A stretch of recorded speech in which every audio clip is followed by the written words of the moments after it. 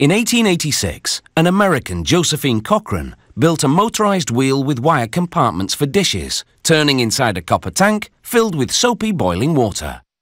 But it wasn't until the 1950s that domestic dishwashers came on the market. And arguments about who did the dishes were gone forever.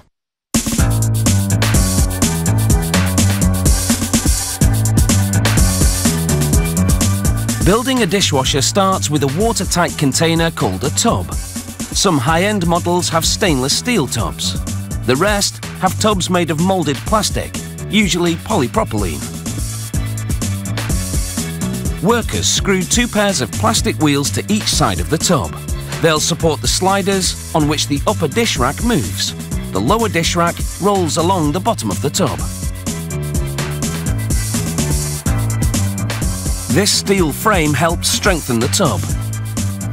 They fix a steel plate at the bottom to shield the plastic from the heat of the motor.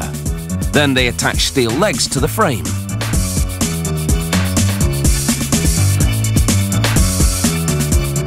They install a rubber reservoir called the sump.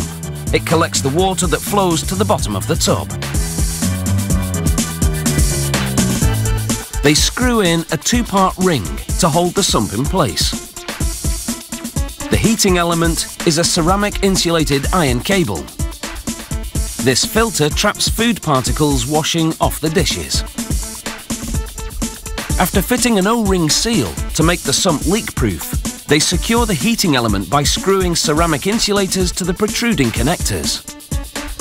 Now for the polypropylene wash arms. This model has one at the bottom, with a tower that juts out for a larger spray span, and a second wash arm at the top.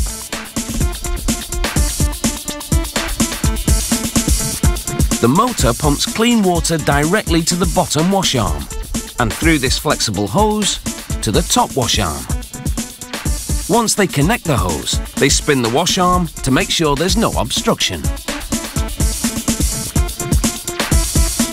Meanwhile, workers connect key components to the dishwasher's circuit board.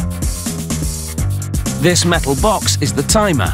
It controls the wash and dry cycles. It activates this green lever to trigger the white lever to open the detergent dispenser at the right moment in the wash cycle.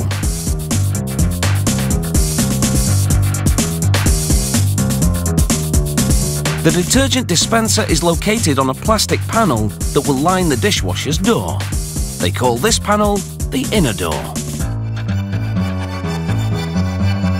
The seal will prevent water from leaking out, and it also provides some soundproofing. A press runs over the inner door, driving the seal evenly all around. Now they screw the inner door to the outer door.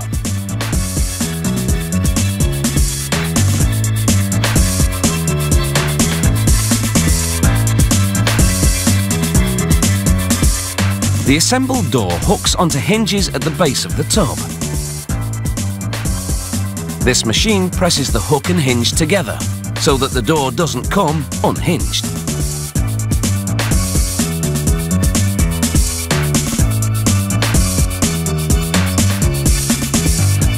The dishwasher's motor is relatively quiet because it uses an inherently low-noise induction drive design. The white machine attached to the motor grinds up food particles so that they don't clog up the drain. The last technical step is to connect the various wires.